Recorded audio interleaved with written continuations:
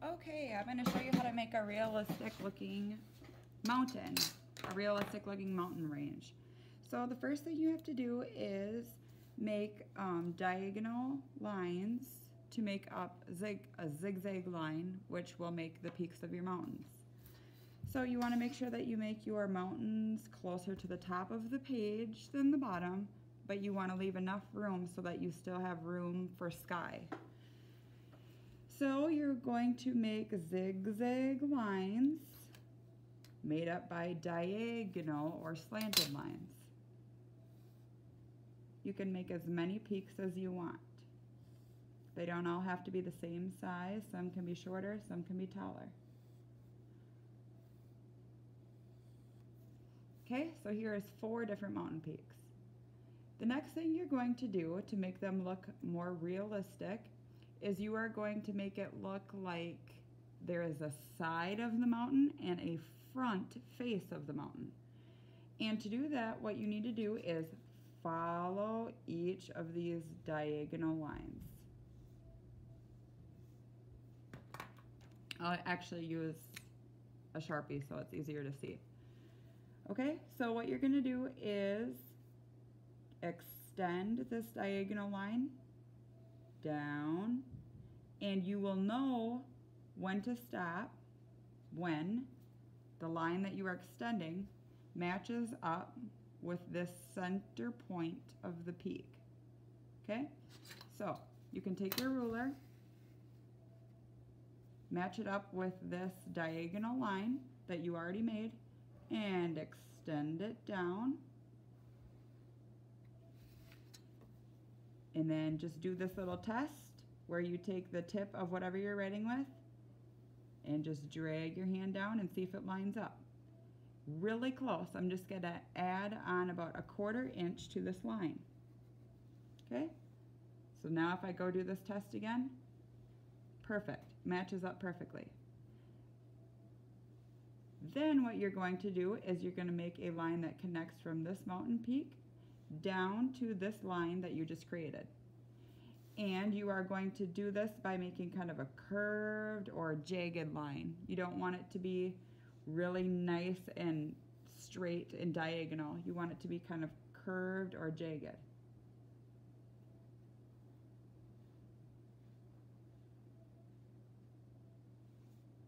Okay?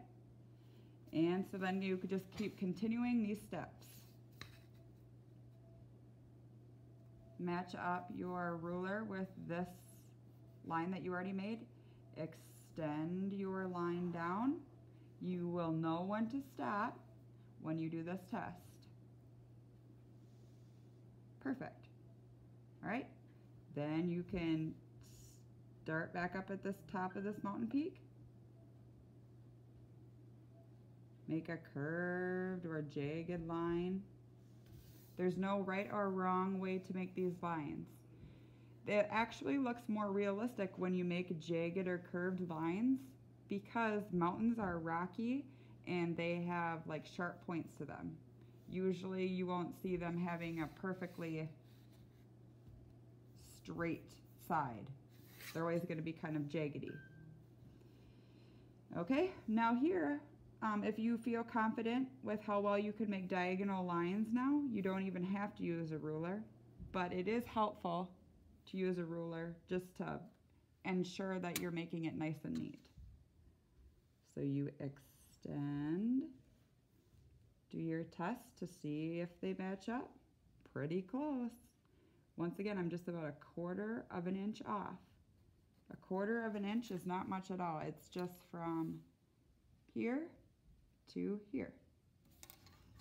And then we connect from here to here. I could start down here and connect up to the top. Doesn't really matter, whatever you prefer. Okay, so that one has more wide curved lines to it. That's fine too. Then the last thing I have to do is go back to my first peak, and I have to create the side of the mountain. So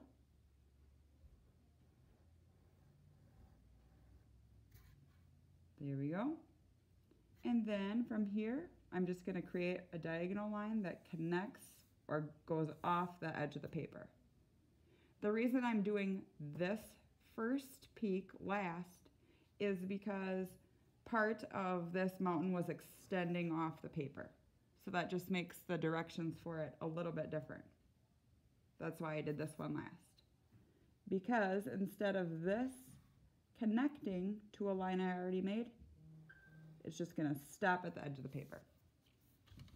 All right, now if I want to make it look like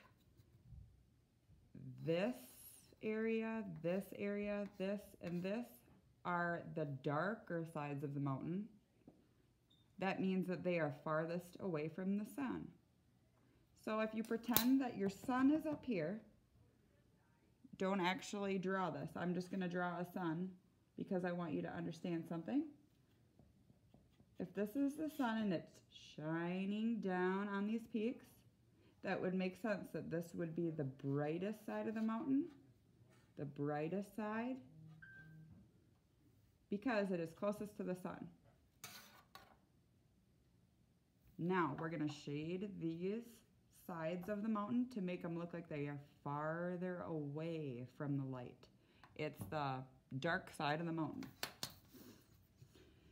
You are going to line up your ruler with this line that you already made. This is a very important part of making things look 3D. You always want to fill in or shade something at the same direction or of the line that is on the outside of the mountain, okay? So the most outside line is a diagonal. So I'm just going to continue that same diagonal over and over and over and over till I fill up this space, okay? Each of these sections is going to be about 1/4 of an inch narrow or wide. Remember, 1/4 inch again is pretty small. It's just from here to here. So then I'm just going to move my ruler 1/4 of an inch away. Hold down with one hand so your ruler doesn't move. And you're going to connect from this line to this curved line. Go nice and slow so you don't accidentally go outside of the lines. Make sure you're stopping at that curved line that you made. See how I'm trying to keep each of these lines the same distance apart? That's an important thing to do to make it look as neat as possible.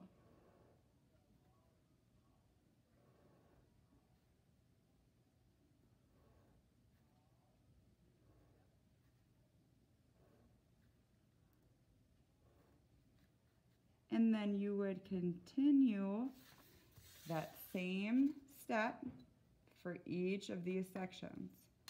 And it makes it look like this is the darker side of the mountain. The more lines you put in here, the darker it's going to look. So if I wanted to make it look even darker, just put another line in between each line that you already made. It's going to make it more shaded, make it look darker, and give it the illusion that it is farther away from the sun.